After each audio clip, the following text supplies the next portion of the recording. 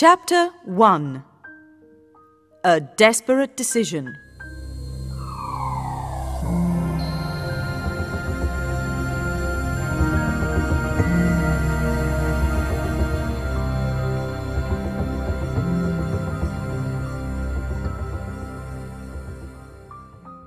It isn't true! It can't be true!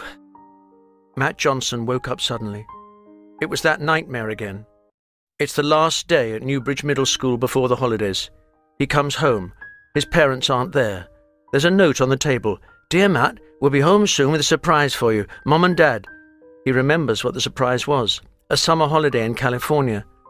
In the next scene in his dream, the police arrive. They tell Matt about the car accident. His parents are dead. Matt feels ill. The room is spinning. He falls to the floor semi-conscious. The dream switches to the funeral, then the journey to Greenwood to live with his grandma. But this time when he woke up, Matt remembered a strange detail in the nightmare. When he was semi-conscious, there was a face near him, a pretty girl's face, Linda's face. But surely that wasn't possible. He didn't know Linda then. They became friends in Greenwood after the accident. He smiles as he remembers their incredible adventures together, travelling back in time, first to the Middle Ages and then to the Wild West. After he met Linda, he was happy, and his nightmares stopped. But now they are back. I must do something, Matt whispers to himself desperately. I'm home! Linda Chapman came happily into the house after a Saturday afternoon at the swimming pool. Her mother was by the telephone. She wasn't happy. What's wrong, Mum? Asked Linda. That was your father on the phone. He wants to see you tomorrow for your birthday. Why didn't he tell me before? Now I've got everything ready for your party.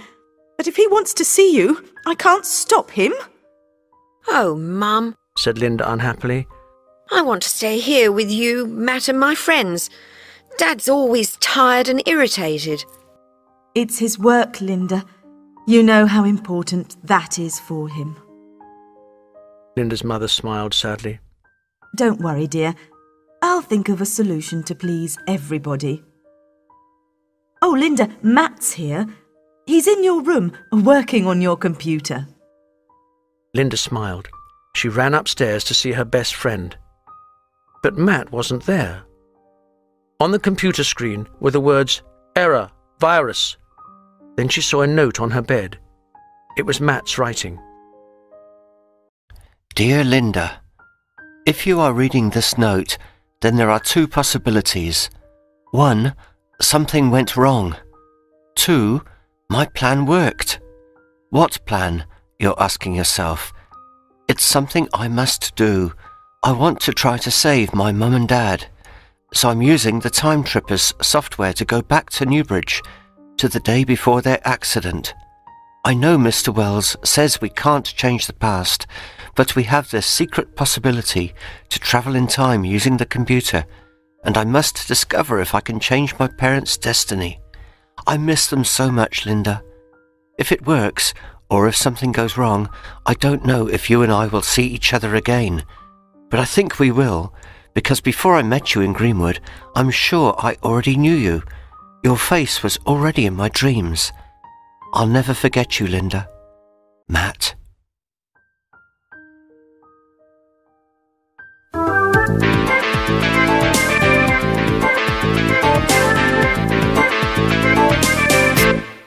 Chapter 2. A Dangerous Idea. Oh, Matt, Said Linda unhappily. why didn't you ask for my help? Suddenly, she heard a horrible laugh. It came from the computer. Linda looked at the screen. The words, "Error, virus," now flashed red and black. Oh, no. Thought Linda. If there's a virus, perhaps Matt will need my help. She moved the mouse, and an email message appeared, accompanied by the same nasty laugh. You like Johnson more than me, but now you can't use the computer together anymore. Johnny. Johnny Briggs. Thought Linda angrily. He's so spiteful. I know he's jealous because Matt is my friend, but this is a terrible thing to do. If the virus was already in the computer when Matt used it, who knows where and when he is now?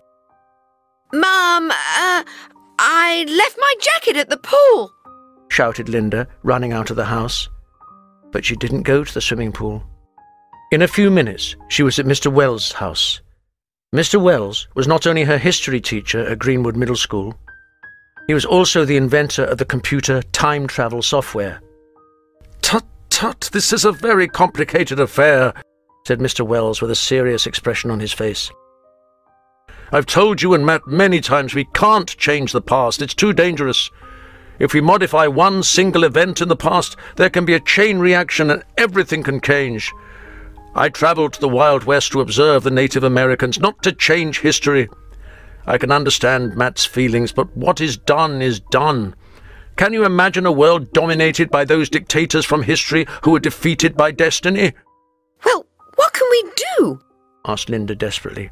We don't know if Matt arrived in Newbridge at the time he wanted or not. But if he is there, we must stop him. Mr. Wells went out of the room and came back with his portable PC. "There's no time to lose. We must protect the past." He started to type the coordinates for Newbridge. "When was the accident?" he asked. July the 20th. Linda replied. But what are you doing? "I'm going to stop Matt before he causes chaos," Wait, I'll go. said Linda with determination. I can convince him to abandon his idea if he's in Newbridge at the right time. If he isn't, then he needs your help. You must repair my computer and discover what place and century he's in. Where's your phone? Mr. Wells indicated the telephone on his desk. Linda rang home. Mum, it's me. I didn't find my jacket, but I found Mr. Wells. I told him that I've got a problem with my computer and he's coming to look at it. Is that okay? Oh, and Mum, you remember that Mr. Wells loves your chocolate cake. Well, there's still a piece of yesterday's cake in the fridge, isn't there? Great. See you later. "Well, my decisive young friend," said Mr. Wells, sweetened by the idea of Mrs. Chapman's chocolate cake. "Let's go. There's not a minute to lose." It was night, and a strange, dense fog covered everything. Matt couldn't distinguish the buildings around him very well, but he was sure he was in Newbridge. The fog irritated his throat and eyes, but he was more worried about the time. I programmed the computer for the morning of July 20th. He thought anxiously. I hope I'm not too late.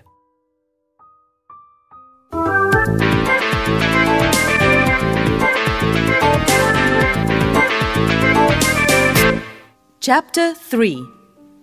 A Crazy Situation.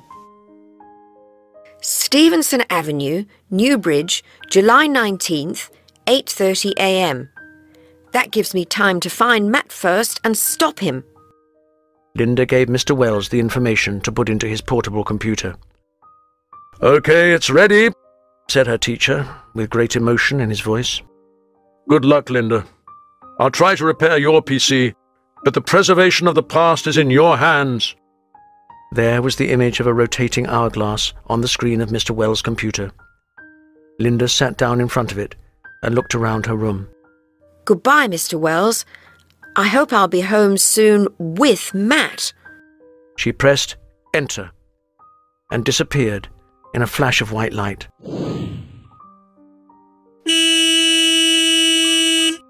Linda was in the middle of the road, and there was a car coming. She fell, and the car stopped centimetres from her and the portable computer.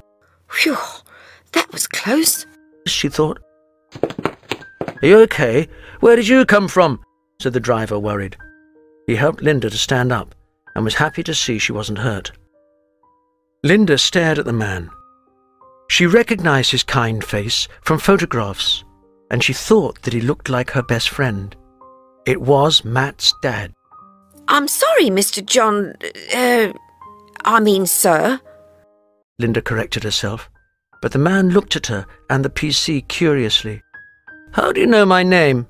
he asked, surprised.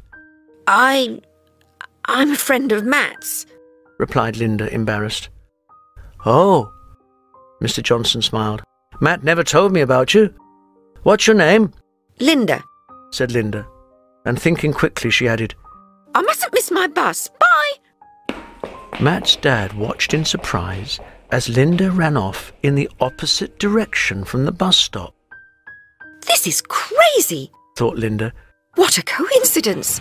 She stopped running, and when she looked back, she saw Mr. Johnson drive away. What do I do now? Mr. Wells thinks that Matt programmed his arrival for the day of the accident, which is tomorrow. But I want to watch the house in case he arrives today. But what about tonight? I can't stay here in the street. I need a place to sleep. She looked around. She was in a typical English suburban street of large detached houses, all with colourful gardens in front of them and large cars parked outside. Linda's mind was full of worries and doubts. And if Matt doesn't arrive? Mr. Wells said we can't change the past. But I can't let Matt's parents die in that accident tomorrow. It's too awful. I must warn them. Linda looked around, perplexed. Suddenly she gave a cry. Matt! Linda hid quickly behind a black car parked on the road. Coming out of the house opposite were Matt and his mother. Matt's mum was exactly like her pictures in Matt's photo album, but Matt was different. He seemed younger. Of course, thought Linda. That's Matt before I knew him. She watched as they got into a car and smiled. He must be late for school as usual. But what am I saying? This is crazy. What's going to happen if the two Matts meet? As Matt's mum's car went down the street, the black car in front of Linda started to move. She jumped to her feet with fright. Inside were two men in black, with dark glasses. They looked at her suspiciously, and the electric window came down. Hello, I dropped my computer, stammered Linda. Can you tell me if there's a youth hostel near here? But the men didn't speak. The window went up, and they drove away. How strange. What do they want, I wonder? Thought Linda. This is stupid, Thought Matt. I'm certainly in Newbridge.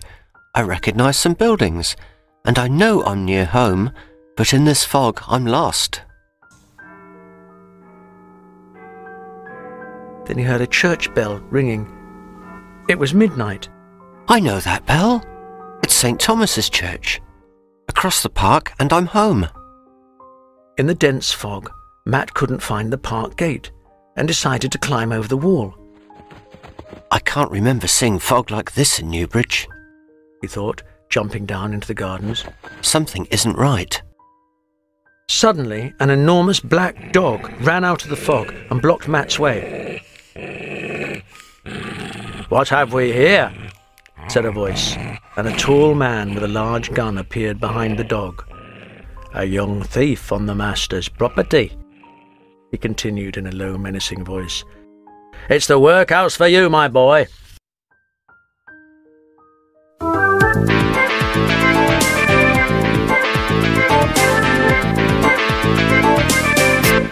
Chapter 4. At the Workhouse. Find a bed, boy. It's not Queen Victoria's palace, but it's good enough for you. Someone pushed him, and Matt fell into a large room. It was dark, but a little light came in from the small, high windows. The room was full of low wooden beds, all occupied by 2 or 3 very dirty, sleeping children. The sound of snoring filled the rancid air.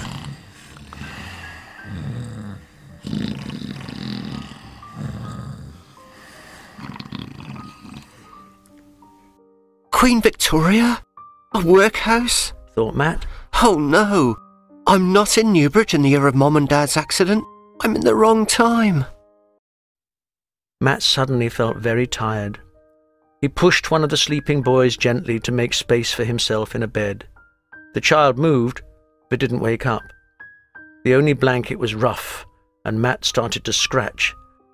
Oh, I hope there aren't any fleas, was his last thought before he fell asleep, exhausted. Matt opened his eyes at the first light of day. With a shock, He saw a pair of dusty feet in front of his nose. Then he remembered where he was, in the workhouse. "What are you doing in my bed?" The owner of the feet looked at Matt, irritated. I'm sorry, Replied Matt, sitting up quickly. but last night He stopped speaking as the boy looked at his clothes with curiosity. Matt looked at the boy, then at the hundreds of other children in the room, now almost all awake. The boys all wore ragged pants tied with string, simple cotton shirts and scarves. The girls wore long cotton dresses and aprons. Many had no shoes. Matt, embarrassed by his nice, colourful clothes and by their curiosity, began to talk to his young companion to distract him. What's your name? My name's Matt Johnson. Jack Jellyby, but everyone calls me Ginger. He indicated his short red hair, smiling. "Breakfast time, you lazy creatures!" shouted a fat man with small, malignant eyes and a red face, banging a large stick on a long table in the room. The children immediately moved towards the table for their breakfast. Matt saw Ginger return with his metal plate, half full of a disgusting grey liquid. Who's that horrible man, and what are you eating? Matt asked Ginger. "You're new here, Matt," he replied kindly, "so let me explain. The master, Mr. Grimlard, wakes us for breakfast at 6 a.m. every day. Eat your gruel fast and don't talk or he'll hit you with his stick, old whacker. That's his favourite pastime. After breakfast we start work." What work do you do here, and where are the adults? Matt began to feel the oppressive air of the workhouse. The thin, miserable children around him were a sad testimony to the hard life there.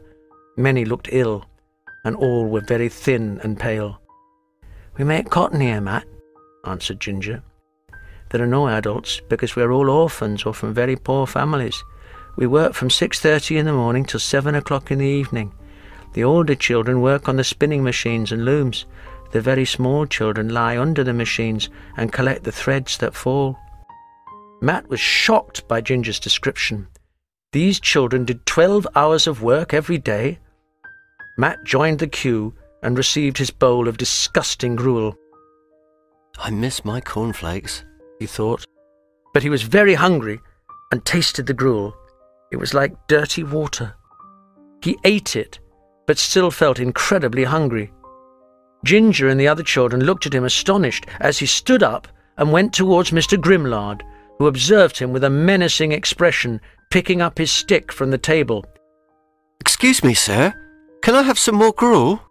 Matt held his empty bowl in his hands as he spoke. Mr. Grimlard's red face became a strange purple colour, and he seemed to expand like an enormous toad before Matt's eyes. "Ma! Ma!" he shouted. "You can have some of old Whacker, you insolent young criminal!" Criminal? Matt was indignant at the tyrant's answer. This gruel is criminal. Mr. Grimlard seemed ready to explode. "You boys will go to the mines!"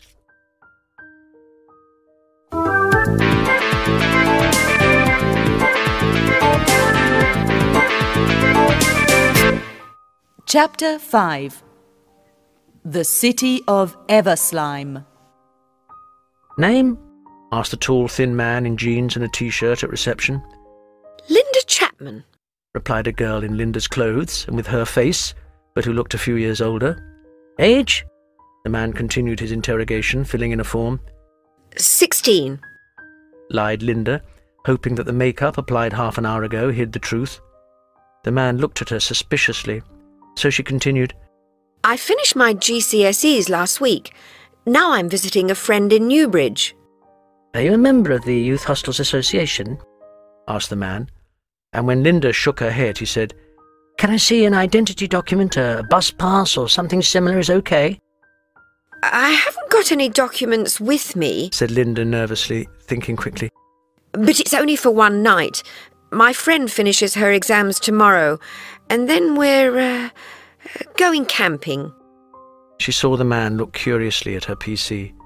My camping things are at the left luggage at the station for tonight, but my computer's too valuable. Linda smiled sweetly.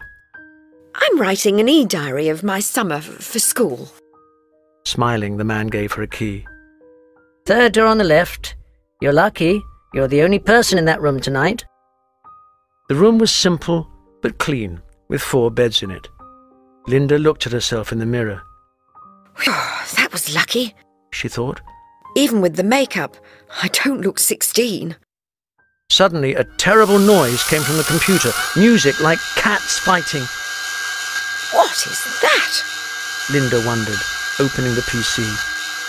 On the screen were the words, "You've got email." She clicked on them, and the terrible music stopped.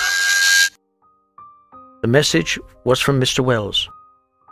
"Your computer is repaired, and Matt's time trip file says he arrives on the day of the accident at 9 a.m. Be careful, Mr. Wells. P.S. I hope you like my new invention, emails across time." So, if Matt arrives here, it will be tomorrow, thought Linda. Now I can relax a little. I didn't see Newbridge very well this morning, but Matt always tells me what a nice city it is. I'm going to see.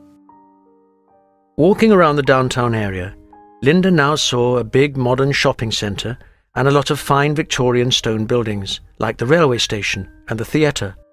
But one thing disturbed her. Everywhere she looked, she saw the same name. The multi-screen movie theatre, the leisure centre, the football stadium, offices, all belonged to one man, Bob Everslime. There were also innumerable election posters on the walls on the buses. "Everslime for mayor, he's just and fair. Fight crime, vote Everslime.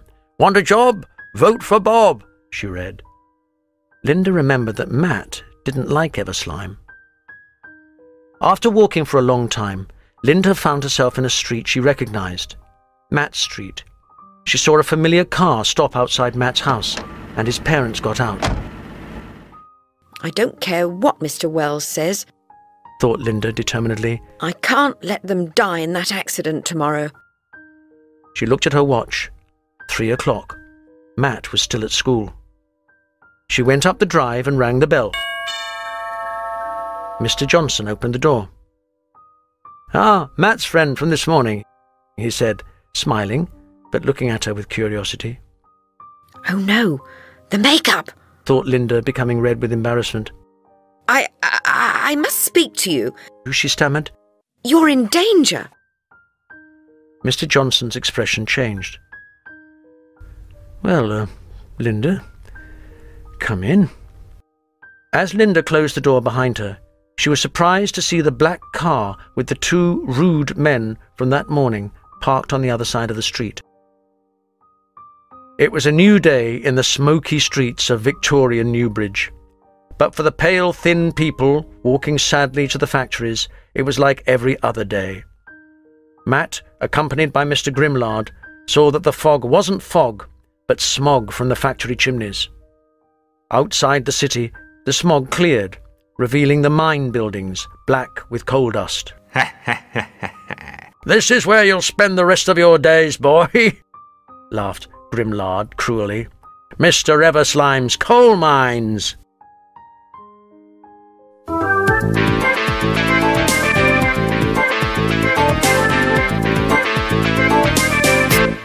Chapter 6. Curiosity and a Canary. "Wait in here, I'll be with you in a minute," said Mr. Johnson, opening the door to the study.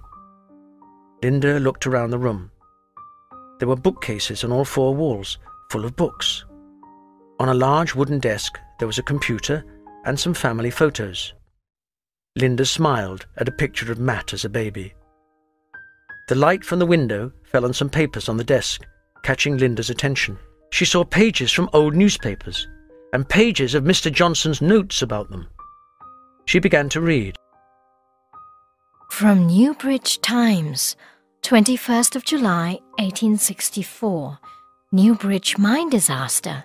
Miners trapped. 24th of July. No hope for 43 men and boys. Did Everslime know of danger? 25th of July. Everslime's daughter, one of the dead in coal mine accident. Desperate father has no responsibility. Everslime, That name again. thought Linda, very interested now. She looked at the notes again. Everslime knew Seam was dangerous. Mine losing money. Insurance? Many of dead were in union. Daughter's diary? Negative effect on Bob Everslime's election possibilities.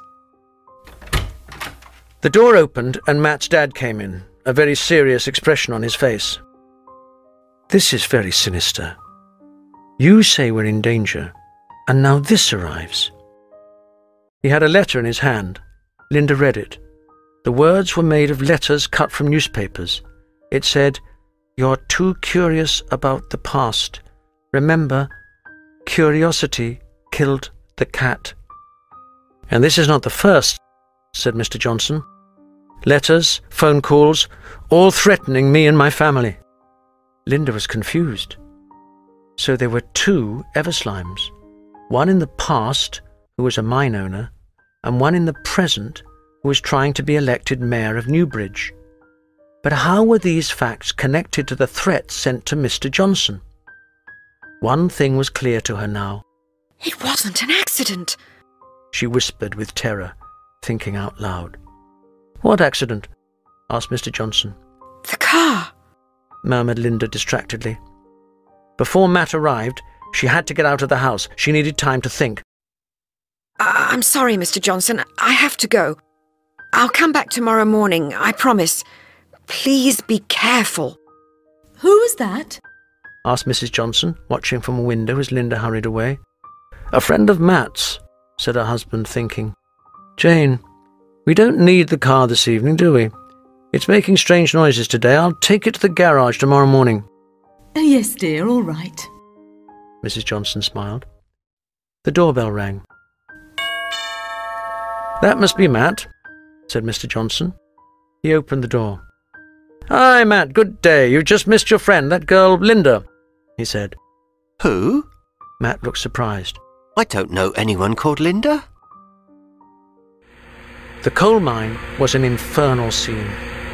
The terrible noise of the machines, the coal dust and steam, the incessant movement of boys pushing tubs full of coal. The penetrating sound of a siren announced the end of a shift, and miners, black from head to foot, came out from the pit head. Some of the boys in this group looked at Grimlard, and Matt saw terror in their eyes. "Hello, dear boys," said Grimlard. "Here's a new companion," and he pushed Matt towards them. "Watch your rations. He's got a big appetite." And laughing nastily, he went away. Don't worry. Said a boy with sad eyes. It's better here than at the workhouse. Nobody hits you, and there's more food. Matt noticed with shock that the boy had only one arm. "Billy, let's go," Said another boy. "They're sending the canary down into the new seam." There's a new seam, but the men think it's dangerous. Billy told Matt as the group returned to the pit head. Mr. Everslime ordered a canary test to show that it's safe. Matt watched a miner with a cage enter the lift. In the cage was a small yellow bird with a dark beak. As the lift descended, Matt felt the tension. Nobody spoke. The minutes passed. Finally, the lift returned to the surface. In its cage, the yellow canary sang happily and the tension disappeared. But Matt noticed something strange. The bird's beak was now a lighter colour.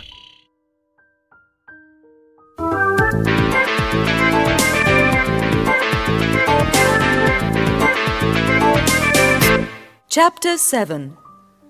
A miner, a petition, and a girl. "What's up, lad?" Said a tall, muscular man covered in coal dust, passing Matt. He smiled. "Did you see a ghost?" No, but I saw a different canary. Matt whispered. "Yes, you're right. I saw it too." Said the man. He looked at Matt. "You're new here, but you seem a bright lad. What are you doing at the mine?" I'm an orphan. Said Matt. I got into trouble at the workhouse, so they sent me here. I'm Matt. "Pleased to meet you, Matt. Said the miner. I'm Clem. I started work here when I was 10. opening and shutting trapdoors, pushing tubs. Then I became a cutter, the best at Everslime Colliery. That was 25 years ago. Suddenly the miner began to cough violently, covering his mouth with a dirty handkerchief. When he stopped, Matt noticed with horror the black froth on the handkerchief. Coal dust in the lungs, said Clem. A miner can survive gas, explosions and cave-ins, but this job will kill him in the end. He saw Matt's worried expression and smiled. Don't worry, lad. I'm fine. Listen, if you're in my shift tonight, stay near me. I'll look after you. I've got a nose for danger. If there's gas, I'll smell it before you can say canary. Now a group of miners walked over to Matt and Clem. I don't like it, lads, one of them said. Everslime's playing a dirty game. Clem agreed. That new seam's dangerous. We need some guarantees before we go down there to work. You have to speak to Everslime, Clem, said another miner, looking at Clem with respect. OK, I'll try, but the first shift is tonight. Clem replied. He probably won't see me before we start. A petition, suggested Matt. Why don't you write a petition? The miners looked at him in surprise. Right, lad. Clem smiled. It's a good idea, but no one here can write more than his name. I'll do it, said Matt. I went to school before I became an orphan. The petition was prepared. Clem dictated and Matt wrote, and all the miners signed it. Matt read the result aloud. We, the miners, believe that the new seam is dangerous. We request independent guarantees for our safety. Without these, we will not risk our lives. With respect... He gave it to Clem, but the miner said, Everslime knows I'm trouble, lad. You take it to him. The colliery foreman accompanied Matt to a large stone villa. A thin maid opened the door. Mrs. Skinnybile, said the foreman, this impertinent boy has a letter for Mr. Everslime. What do the miners want now? She asked, pulling at the petition. It's for Mr. Everslime, said Matt calmly, resisting. The maid, surprised by his tenacity, let him in. Wait in the library, she ordered. As Matt entered, he saw a blonde girl in a long white dress watching him from the stairs in the hall. The wooden walls of the library were full of dusty books that nobody read. As Matt examined them, the door opened. It was the blonde girl. She reminded Matt a bit of Linda.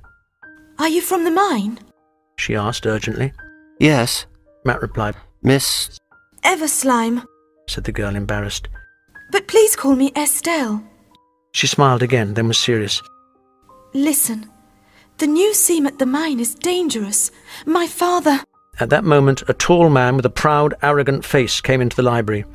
He frowned severely at Estelle, and she immediately left the room. Turning to Matt, he said, I believe you have a message for me, boy. Matt gave him the paper. Everslime read it and laughed nastily. Ungrateful dogs, he growled. I give them work and they still protest. I am their guarantee. Go back and tell them that. It was 2 o'clock in the morning.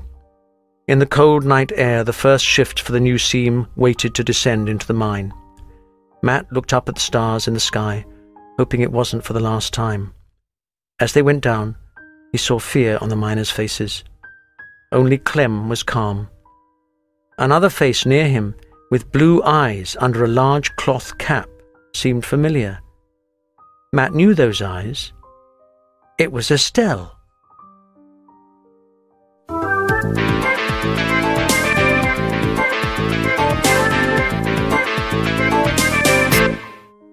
Chapter 8. Linda investigates. Linda slept badly in the youth hostel. Her mind was full of terrible thoughts. She decided she had to find out more about the Everslime family. She went to the Everslime Memorial Library and looked for old newspaper articles about the mine disaster on the computer. Estelle, Ebenezer Everslime's daughter, died in the accident, she read in one article. Everslime justified her presence in the mine, saying that it was his responsibility. He sent her down to demonstrate that the mine was safe. Linda frowned. That seems strange to me. Then she continued reading. Everslime's personal tragedy increases his popularity in the elections. So, after the disaster, he went into politics. She said, scanning the other articles. And now Bob Everslime wants to continue the family tradition. I need to see Matt's dad again. Arriving at Matt's house, Linda noticed the mysterious black car parked nearby again. Who are those people, and what do they want? She thought, as Mr. Johnson opened the door. I told Matt you were here yesterday, he said, observing her reaction. But he says he doesn't know you. Linda smiled, unperturbed. Boys don't like to admit they have female friends, do they? Now listen, you must trust me. She told him about her research at the library, and he listened with interest. You already know a lot about the dark past of Ebenezer Everslime, he said. Now I can tell you something about Bob. He made his fortune through the family name. This city is almost entirely his. Now he wants to protect his interests by becoming mayor. He opened his desk and took out an old leather book. Today I discovered an important piece of new evidence against Ebenezer. I received it from an ex-employee of Bob Everslime's. He is Fred Skinnybile, a direct descendant of Mrs. Skinnybile, Everslime's maid at the time of the accident. Linda read the words on the cover. The Diary of Estelle Everslime. Look at the last two entries, said Mr. Johnson. 18th of July, 1864. Today I heard Father talking to the Coal mine foreman. The new seam is dangerous, but he wants to continue because profits are low. I don't know what Father is planning, but I'm worried. I wish I was part of another family. My father is so unscrupulous, so uncaring. He makes me ashamed. I wish my mother was here. 19th of July, 1864. Today something happened which changed my life. I saw the prince who can free me from the prison of my existence here. He is the boy I dream about. The same face, the same bright eyes. It seems he is a miner. He is intelligent and kind, and brave too. He came with a petition for my father about the new seam. My father was very angry. I hope he doesn't hurt my miner prince. I heard Father telling the foreman this afternoon that if something happens in the mine, the insurance money will compensate for his low profits. He added that if a few miners don't come back up, no one will care. He spoke of the new seam and a secret passage there. Something about a hole in the wall and a rock. What's happening? I'm very worried. I must help my miner prince. I must go to the mine so the princess can save her prince. This new evidence looks bad for Bob Everslime, said Mr. Johnson. Yes, it looks as if Ebenezer deliberately let those poor miners die, said Linda, shocked. Exactly. Mr. Skinnybile came to me because he lost his job unjustly. Now he wants the people of Newbridge to know the truth about the Everslime family. We must be very careful with the diary. A lot of people want to destroy it. He put it back in the drawer and closed it with a key. With this evidence, thought Linda, Mr. Johnson is a real obstacle to Bob Everslime's political ambitions. She remembered the threats. They must be connected to the accident, she thought. Linda, my wife and I have to go out, said Mr. Johnson then. There's a note for Matt in the living room. He usually gets back about 4 o'clock. You can wait for him if you want. Oh, no, please don't go, implored Linda. Your car, it's... Matt's dad smiled. Don't worry, Linda. I took the car to the garage and it's fine. I hope we'll see you when we come back. Linda watched from the living room window as he got into the car with Mrs. Johnson. Helpless, she saw the black car follow them along the road.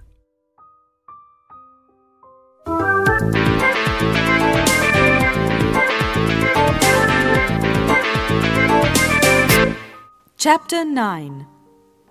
Down the Pit. The doorbell rang at 39 Stevenson Avenue. Oh no, who's this? Thought Linda. Then she heard the key in the lock and a familiar voice. Mom, Dad, it's me. I'm home. As Matt came into the living room, Linda hid behind the sofa. What's this? A note? She heard him say. Ah, yes, they went to book for Florida, of course. The voice came closer. Poor Mum and Dad, they think it's a secret. Hey, who are you? And what are you doing behind our sofa? Linda stood up, incredibly embarrassed, not knowing what to say. But suddenly, Matt fell to the floor, one hand on his throat, the other towards Linda.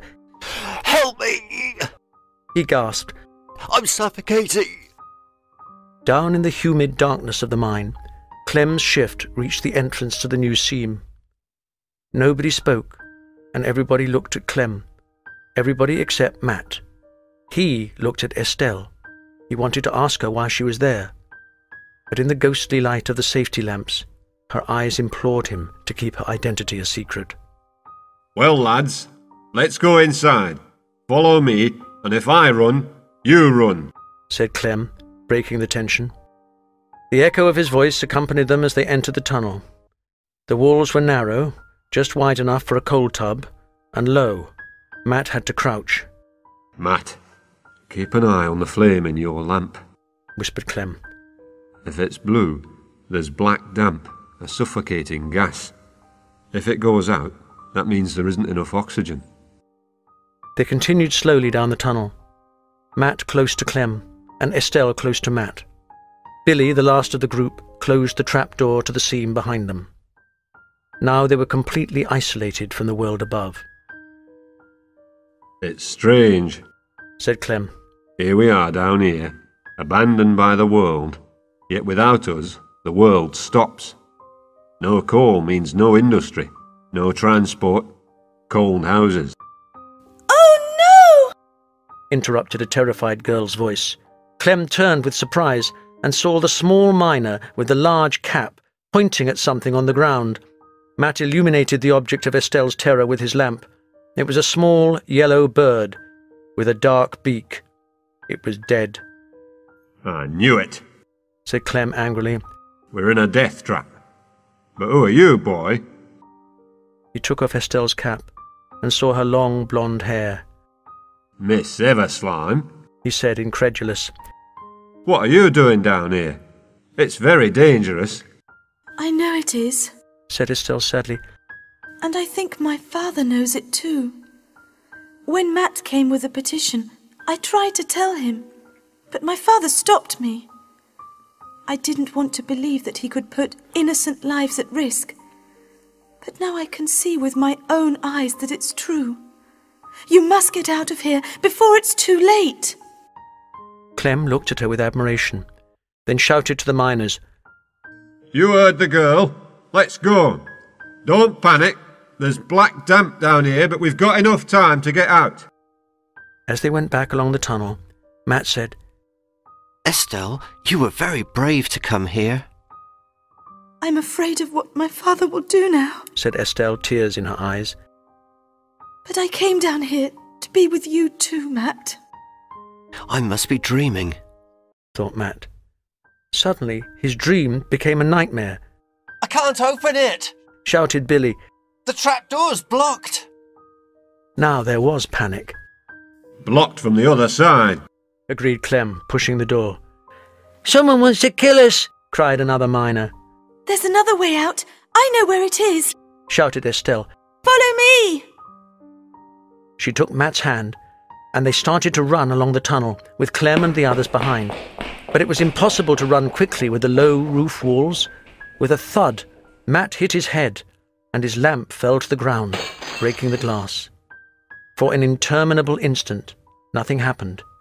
He saw the horror on Clem's face as the miner whispered, "Oh no, the flame!" Then there was a deafening noise,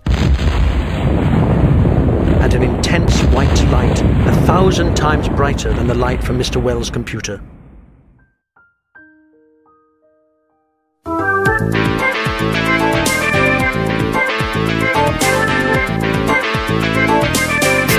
Chapter 10. Two Matts in Danger. The blast threw Matt and Estelle through the air. Matt hit the ground and closed his eyes. He didn't dare open them as the ground moved under him like an earthquake. Finally, there was silence, and then a weak voice said, Matt, help me, please.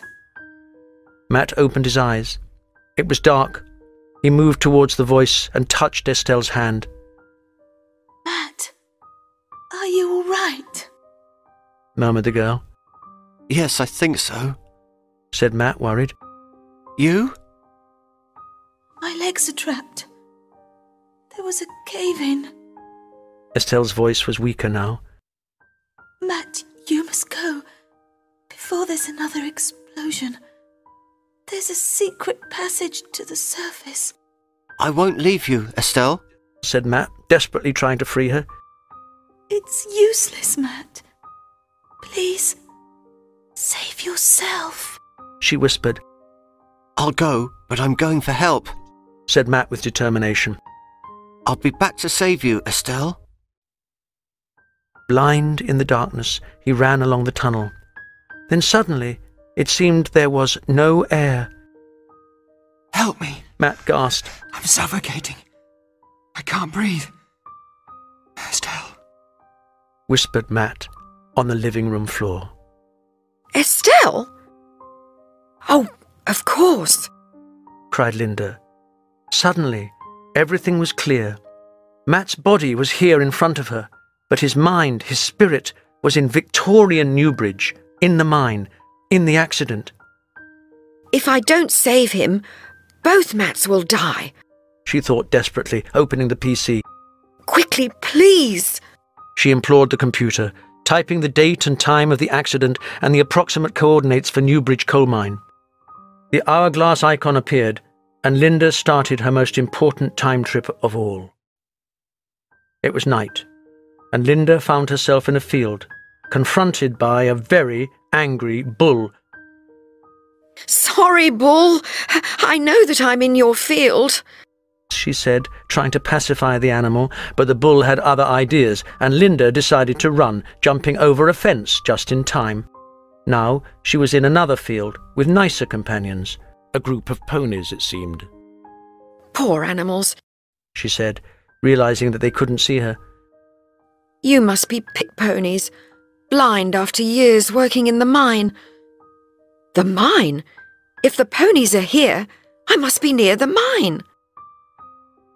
Her hopes were confirmed by the enormous silhouette of the pit heap against the night sky. Then she heard voices from the next field. Watching from behind the fence, she saw two men pushing a big rock. "Bert, why are we doing this?" said one of the men in a sleepy voice. Everslime says we have to cover that shaft from the new seam, replied the other man. The secret passage, thought Linda. They're blocking it. I must stop them. But how? I've only got the computer. Then she remembered that terrible music in the youth hostel from Mr. Wells' email. She switched on the computer and found the icon that she wanted. My Music.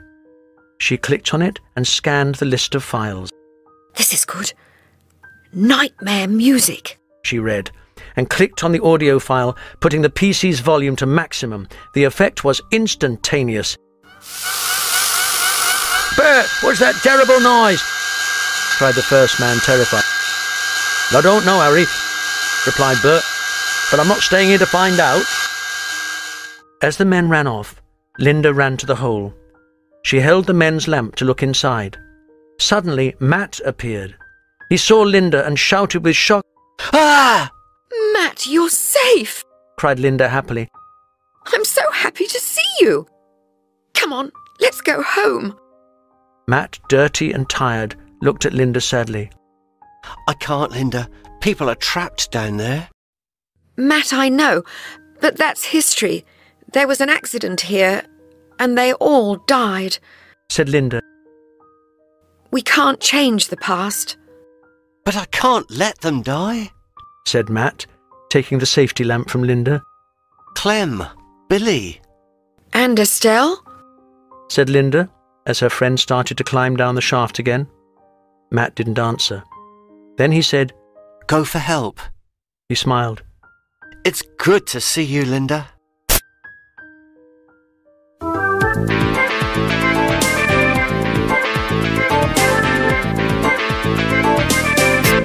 Chapter 11.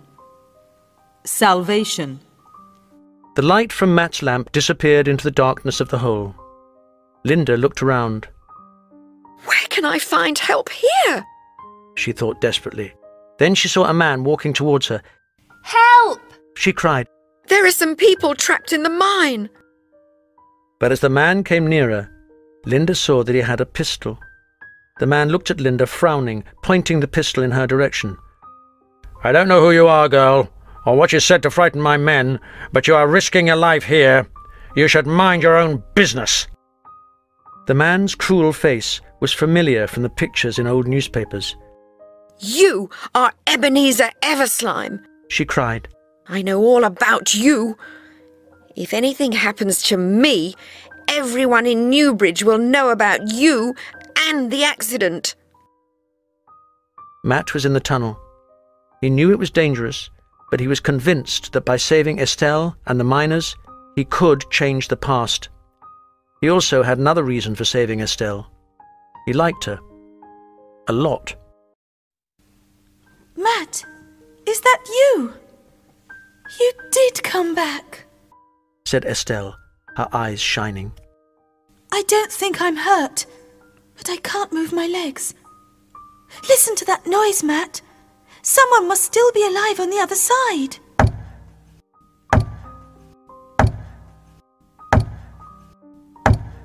From the other side of the wall, created by the cave-in, Matt could hear a regular knocking. They're trapped between the cave-in and that trapdoor, said Matt. I'll free you, Estelle, and then let's hope that Linda arrives with help for them. Linda? Asked Estelle, surprised, as Matt tried to move the wooden beam from her legs. A friend, said Matt. She was worried about me and came to look for me. A friend? Asked Estelle again. But at that moment, Matt moved the beam and she was free. It's still dangerous down here. Let's get out, quick, said Matt. Linda knew that at any moment Matt and Estelle would come out of the hole. What will Everslime do? She thought, looking at his pistol. He had the face of a desperate man. Mr. Everslime, she said, an idea coming into her head.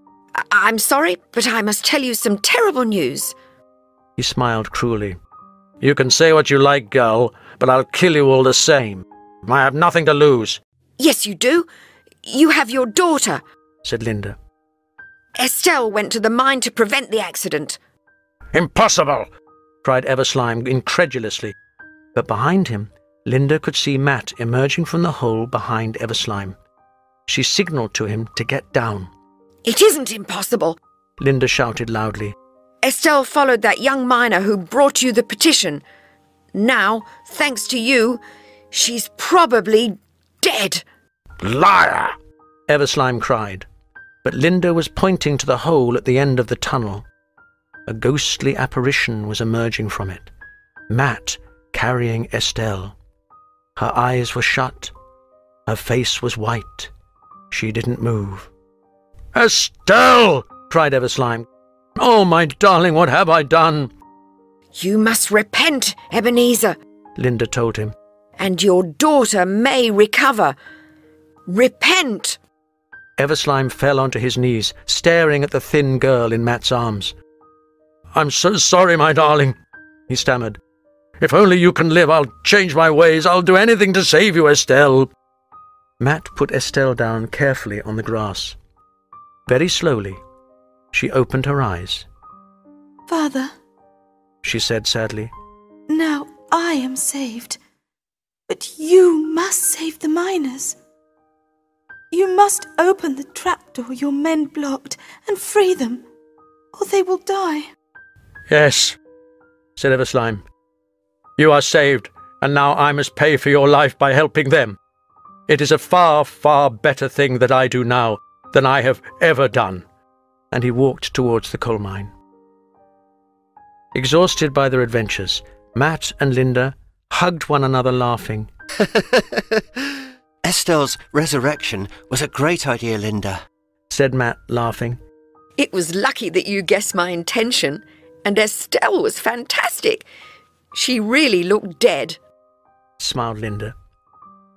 Estelle, said Matt, seeing the girl's unhappy expression. I have a confession to make. Don't say anything. Estelle smiled sadly.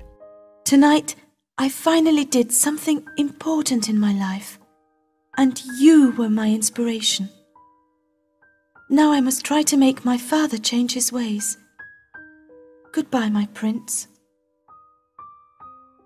For the two friends, Matt and Linda, it was time to leave the past and go back to the present. Linda pressed the enter key on the portable computer.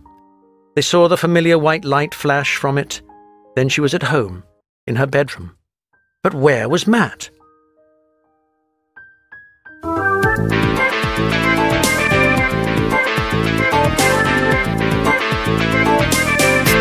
Chapter 12.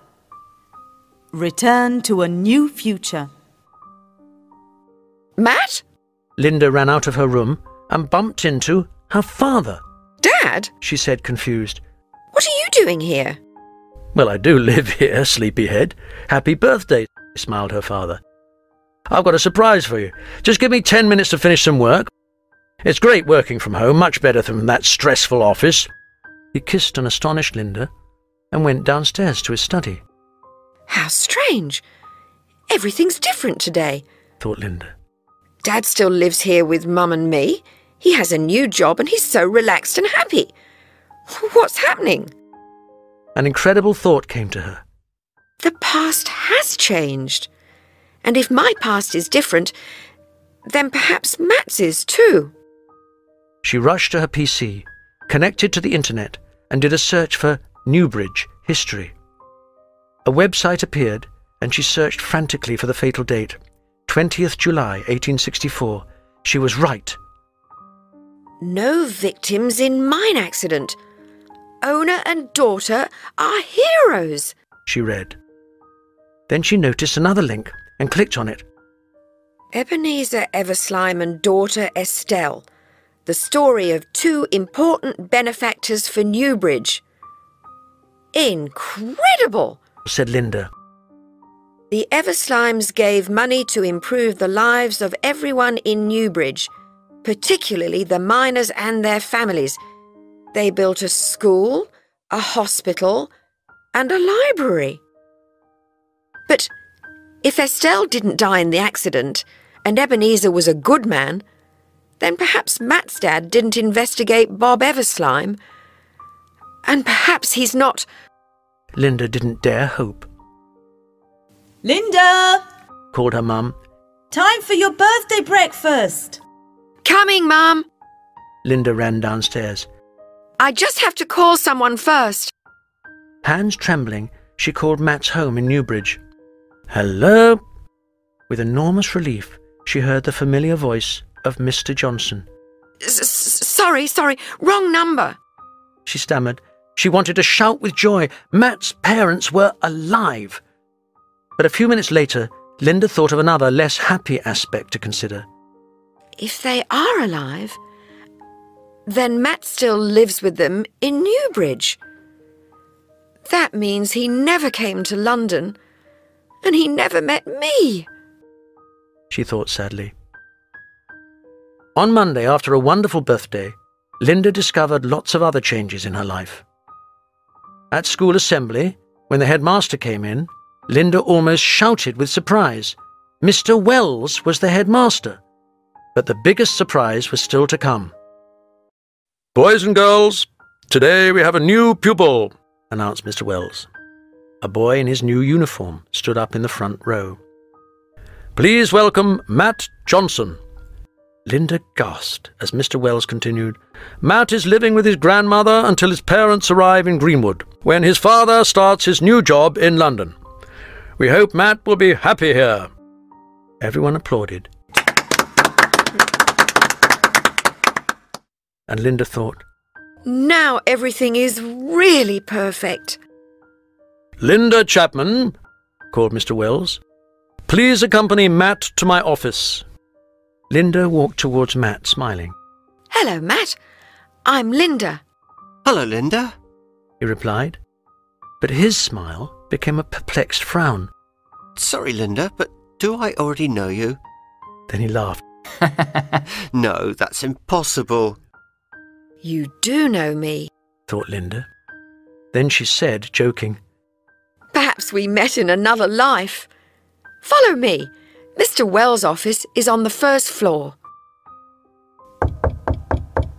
Mr. Wells opened his office door when they knocked. He was headmaster now, but he still looked like a mad scientist. Ah, Matt, Linda, he smiled. Come in, come in. Please sit down. I just wanted to show you something very interesting on my computer.